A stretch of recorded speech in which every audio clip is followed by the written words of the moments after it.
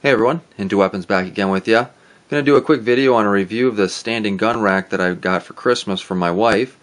She had it delivered to my father-in-law's house and he assembled it for me, so I don't unfortunately have any idea of how long it took, but I assume it can't take more than 15-20 minutes for this thing. It's pretty easy put together.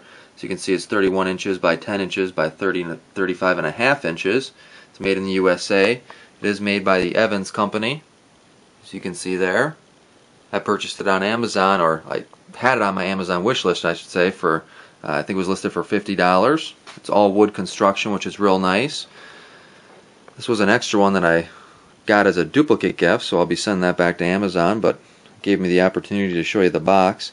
It was sent to my father-in-law's house and he assembled it for me, so I don't know how long it took again, but it's pretty easy, as you can imagine. It's just a few screws to put the panels together.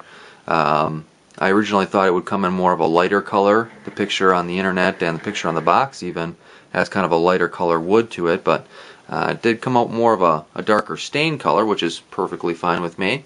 It certainly looks very nice. For $50 you can't go wrong, just to have something here to hold the guns while you're cleaning them or waiting to be cleaned. It's got the full-size Mosin Nagant 9130 on there, as you can see, and it's holding it very, very nicely. It doesn't wobble around at all. The construction is pretty good. All the corners come together on it real well. There isn't any spacing or anything like that that leads you to believe that the panels were cut quickly and not good or accurately.